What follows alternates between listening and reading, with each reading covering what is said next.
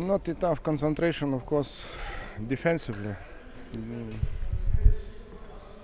Local guys today was not ready to play, I would say, and our defense was terrible. In the first 5 minutes of the third quarter, we was playing very bad defense. That makes difference, and game was almost over. When they have 20 points, we cannot beat back. We was going some moment very well, but again we lost the players defensively, and that's the game. And coach, what do you think that you should fix, or what you will say to your players about the thing that they can't continue the same game they are doing in the first half of the game? For some of the players, it's too much responsibility. You know that the players who was on the bench last season, I was speaking about the locals, now they're main players, and that responsibility to handle is not easy for them. And you see what with Lapi, the same with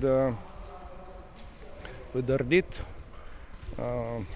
They're good players, but they was playing just few minutes, like 15 minutes last season. Now they playing 30 minutes, and of course we lost Koshi.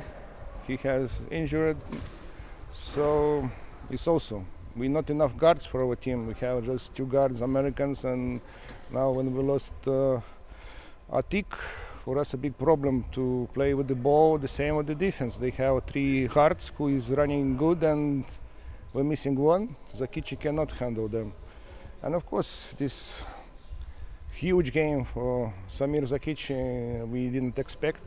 But the local guys know, his brother know that Samir can shoot very well when he is open. So not enough concentration on that things, where is shooter, where is not shooter. And of course I want to say congrats for Bashkimit team for this good game, very good offensive game. So, and good luck for the next games. Thank you very much.